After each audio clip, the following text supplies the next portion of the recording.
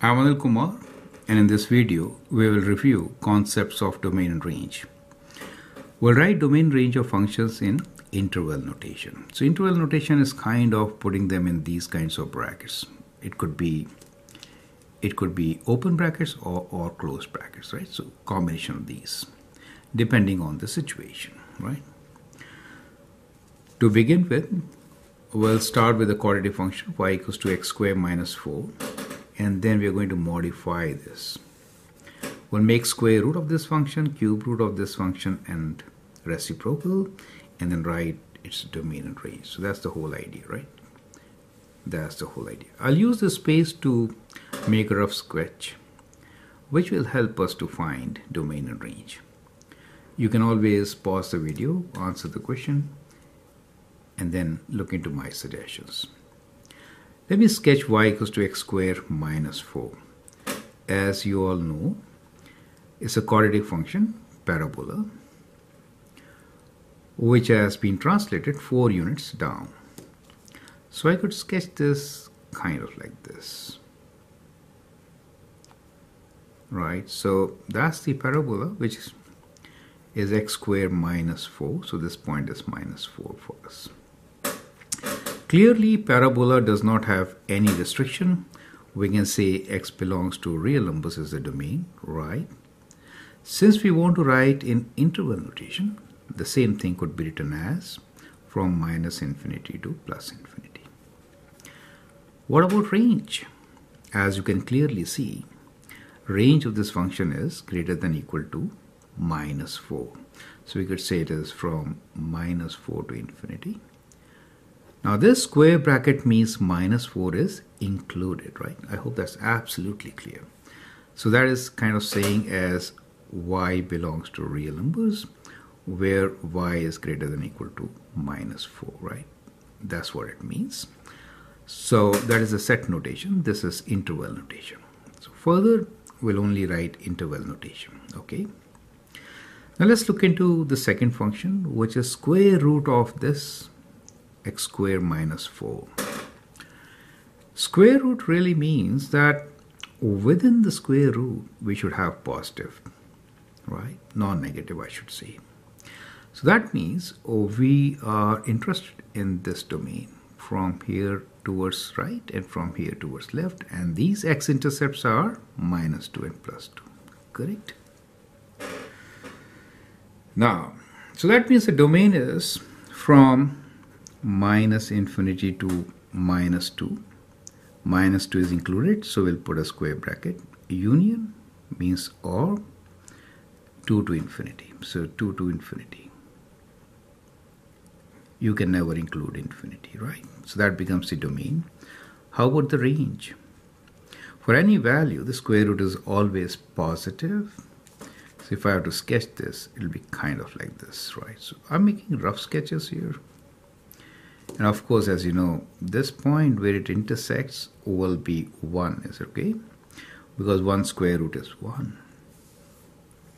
Correct. So we could write here that the range is from 0 to infinity. Perfect? Right. Now how about cube root of this function? Now you can find cube root of negative numbers, right? You know, cube root of minus 4 is quite valid. So cube root of minus 4 will be more than 1, less than 2. Cube root of 8 is 2. So let's say somewhere kind of like this. Let's say this is cube root of minus 4, right? Cube root of 0 is 0, so that is another point. Let me use another ink here. So we're trying to sketch cube root function now, okay? So cube root of minus 4 is like, let's say this, which is cube root of minus 4. Is that okay? 0 is 0. Okay. Cube root of 1 is 1. So what you see here is that the cube root graph will be kind of 0 here, and then it'll kind of go here like this and touch at 1. Do you see that? And then like this. Is it okay? Cube root will be slightly lesser than square root. So that is how you're going to get the graph for cube root. Clearly, domain has no restrictions, right? So let me write this in red ink.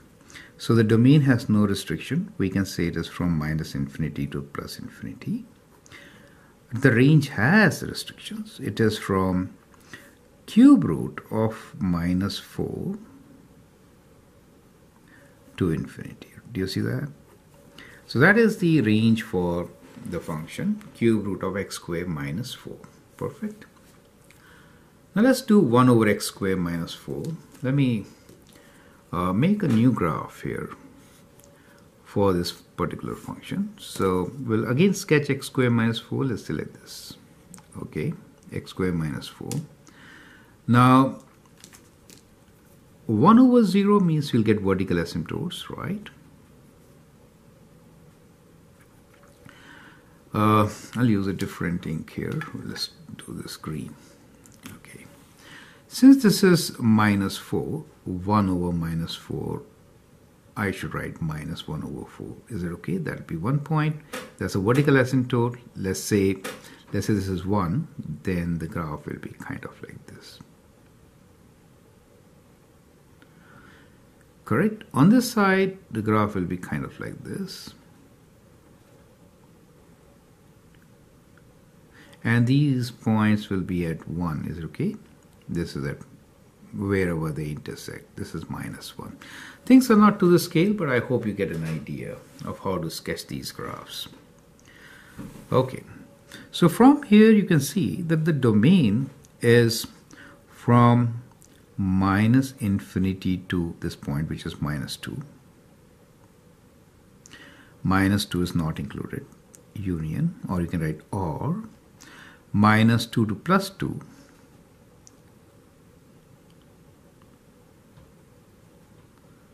or 2 to infinity. So that is the domain. So that means you could write this as x belongs to real numbers. We could write this in set notation, x belongs to real numbers, where x is not equal to plus and minus 2. Is it okay? Because that will make the denominator 0.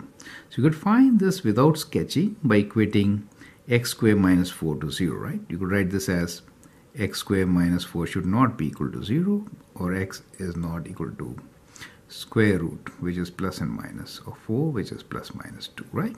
So you get this answer. From the graph, you can see that range is all values greater than 0 and less than minus 1 over 4, right? So you could say that range is from minus infinity to minus 1 over 4, or you can write union 0 to infinity, right? 0 to infinity, right? So that becomes the range for reciprocal of x squared minus 1, correct? So I hope you understand how to find domain range for quadratic function, square root function, cube root function, and reciprocal function as shown here. Let's move on to a few more videos to understand this topic in greater details. I'm Anil Kumar. Thanks for watching. You can always share and subscribe my videos. Feel free to post questions. Thank you and all the best.